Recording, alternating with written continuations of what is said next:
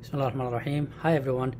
This short video is about a suggestion that I found really useful, and I think that can enhance your morning report experience. So let's start. So basically, as you know, morning report is a very popular medical education activity. I believe it's probably in almost every residency program. It has really a lot of advantages. So it really involves a lot of resident interaction, and this has been shown in some studies that this is probably one thing that residents like the most about the morning report. Also, it can enhance your presentation skills as a presenter, and also expected to increase the medical knowledge, and hopefully, which I think is really kind of a main part of the morning report, is to enhance the clinical reasoning. So it's not just about reaching the diagnosis, but really about how to reach the diagnosis. And of course, some issues to consider during the morning report is that the preparation might take some time for the session to be presented in a nice way. There is a lot of teaching and education, that might not really be appealing to the resident. If it's done during the early morning, maybe it might interrupt some of the workflow, especially in the inpatient setting. And which is not really, I don't think it's really happening quite often. Sometimes you might have some heated discussions. So this paper actually, I think it's really useful. It talks about, it looks into literature about the morning report and how different residents do it. So if you really want to learn more about it, I suggest that you use it. So the app I suggest that you use in the morning report is called Poll Everywhere. It's free. When you type in Poll Everywhere in the search, you're gonna see two apps. One of them is for the audience, and the other one is for the presenters. So both of them are free. So basically, I use the Mac, and you can actually install the app as an add-in. So basically, you click on Insert. This is in the Mac.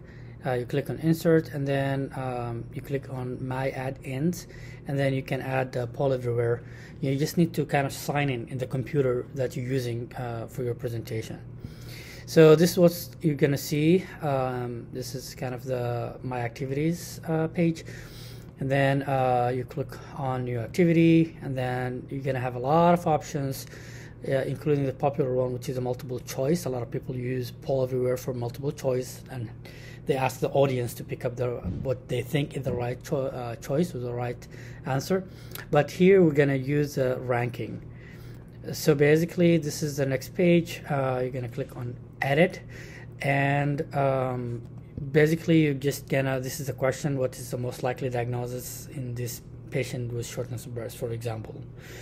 So you can just write in the most likely differential diagnosis, and of course you can add as many as you would like to, depending on how many differential diagnoses the audience or the resident suggest, and then you save all that, and of course you can add more as you go through the discussion. And then this is how it can show up in the slide, and then you activate the poll, and then you're gonna ask the audience to basically type in their app your session name.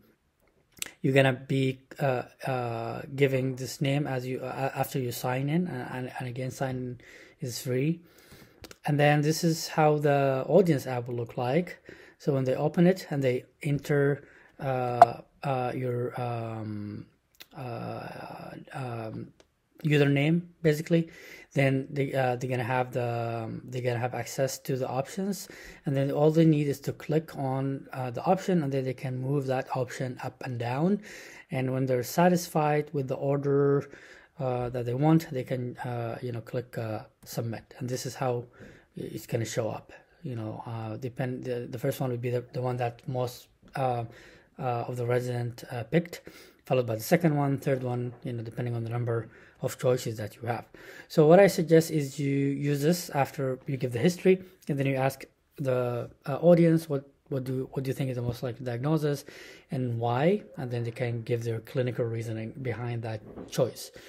And then you do it again as you present the physical examination, and see if physical exam actually will make any difference. For example, if you present a case of shortness of breath and then the patient doesn't have any features of fluid overload or heart failure, then the audience might think, well, now maybe heart failure is really less likely. Maybe I want to move it down further.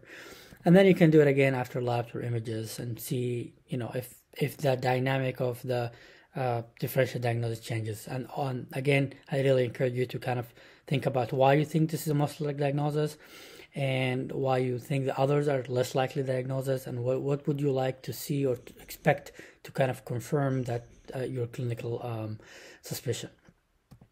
So again, if you need more suggestions, there's a lot of research about the morning report.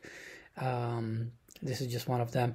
And if you have any interesting suggestions, I would like really to hear from you, and send me an email, and I'll be more than happy to look it up and maybe even try it during our morning report.